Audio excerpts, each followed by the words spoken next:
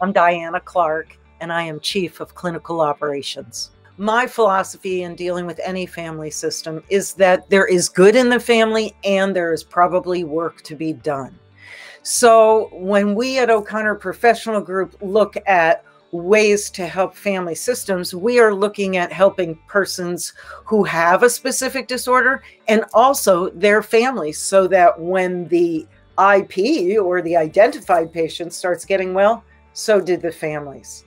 This allows for a lockstep, continuous progress in not just the individual's growth, but a family's growth as well. Think of a family system. If this is a family system and we've got one person who is struggling with a disorder, we still have connectivity between these other people, and we can very often get one of the other members of the family, the healthier member of the family, to adjust their behavior such that it shifts an entire system so that the person who was previously unwilling to accept help becomes willing.